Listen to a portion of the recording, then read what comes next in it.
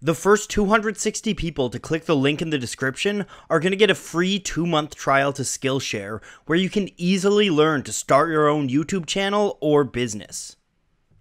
If folktales are to be believed, the devil seems to have quite the interest in music. Whether it's the satanic imagery that's ever pervasive in metal, or the legendary fiddle duel in The Devil Went Down to Georgia, it would appear that the Prince of Darkness likes a good tune as much as you and I.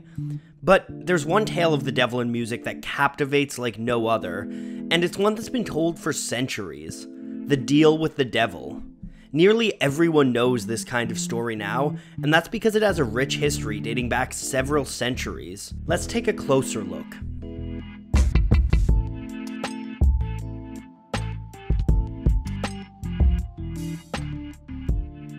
Deals with the devil have appeared in Western mythology for a long time, but they really first started catching on in the late 1500s thanks to a man named Johann Faust. Faust was a German alchemist and magician who was alleged to have made a pact with the demon Mephistopheles in return for his soul.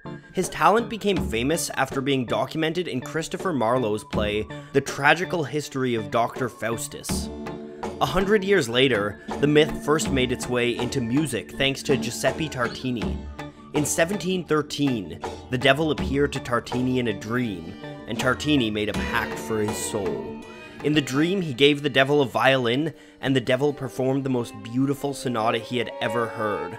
Immediately upon waking up, Tartini tried to write down what he heard and created the Violin Sonata in G, better known as the Devil's Trill Sonata. Despite the success of this piece, Tartini wrote that his effort was so inferior to what I had heard that if I could have subsisted on other means, I would have broken my violin and abandoned music forever. It would seem that the devil's interest in violin didn't wane, as rumors of another violinist cohorting with the devil came about a century later. Niccolò Paganini is considered by some to be the greatest violin virtuoso ever to have lived. He started music at the age of 5 on the mandolin, was composing by the age of 7, and performing live at 12. And he was such a virtuoso that the public began to surmise that his talents must have come from dark dealings. On top of his skills, Paganini had a pale, lanky look, with long fingers and flaming eyes. The legends of his performances are something else to behold. Some reports say audiences made the sign of the cross as they watched him perform to protect themselves from evil. Other stories have him continuing to play flawless notes on broken strings and contorting his body into weird shapes while performing. One fan even left a Vienna concert claiming he had seen the devil aiding Paganini. At the age of 54, Paganini died, and one of the last things he did before he died was send away a priest who had come to perform last rites. This cemented his association with the devil in many people's minds. Less than 100 years later, legends of the devil meddling in musical affairs started once more. In the 1920s and 30s, a pair of blues musicians in the Mississippi Delta are alleged to have run-ins with the devil. First came Tommy Johnson, a guitar virtuoso known for his eerie yodeling. Johnson's brother Liddell spread the legend of Tommy's Faustian bargain. One night, the story goes, Tommy Johnson went to the Crossroads just before midnight and played guitar until a big black man came up to him, took his guitar, and tuned it. After that, Tommy Johnson could play the guitar like no man alive. Outside of the alleged deal with the devil and his influence on blues music, Johnson's life was rather uneventful though. That can't be said for Robert Johnson, unrelated to Tommy, another musician who apparently made a Faustian bargain. Johnson was one of the most impressive guitar players of his time and one of the most important musicians of all time. And when he was a young man in the late 1920s, he started to play guitar, but apparently he had no talent for it. Fellow bluesman Son House famously remembered how Johnson played the guitar. Such a racket you never heard. It'd make the people mad, you know. They'd come out and say, "Why don't y'all go in and get that guitar away from that boy? He's running people crazy with it." I'd come back in and I'd scold him about it. Then one day, Robert Johnson left Robinsonville, where he had been living. When he came back, he was a changed man. Johnson returned with incredible guitar skills, sliding around the neck seamlessly while maintaining steady rhythms. Legend has it when Keith Richards first heard Johnson play, he thought it was two guitar players. Rumors started to grow that, like Tommy Johnson before him, Robert had sold his soul to the devil at midnight at a crossroads.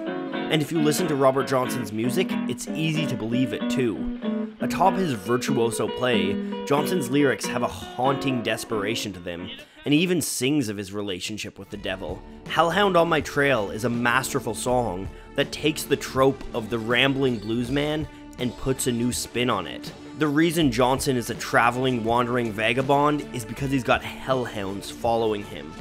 You could even look at this song as the middle of a trilogy of songs chronicling his run-in with the devil. Crossroad Blues is where he sells his soul, and then the trilogy ends with Me and the Devil Blues, which has some of the most haunting openings.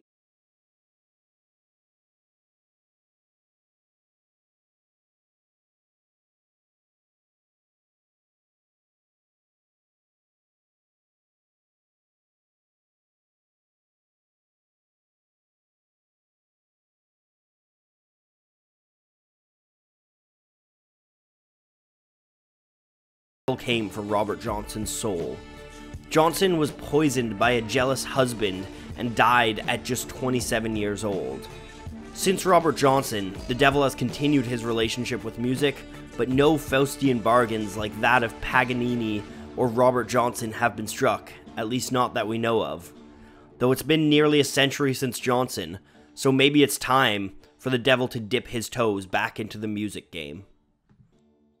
Thanks to Skillshare, the first 260 people to click the link in the description are going to get a head start at making their passion a full-time job. Whether it's creating your own successful YouTube channel, business, or even just taking up a new hobby and becoming an expert in photography, writing, or videography, Skillshare have got you covered. People often ask me how I make my videos. I use softwares in the Adobe Creative Suite like Premiere, After Effects, and Photoshop.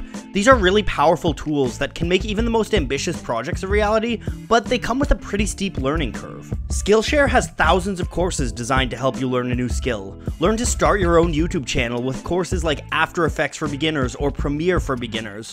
Whether it's a school project, a business venture, or even starting your own channel, these tutorials will give you a perfect head start. Again, the first 260 who sign up with the link below will get 2 months of learning for free, and after that it's just $10 a month. Thanks to Skillshare for their support, and to everyone else who helped make this channel a reality.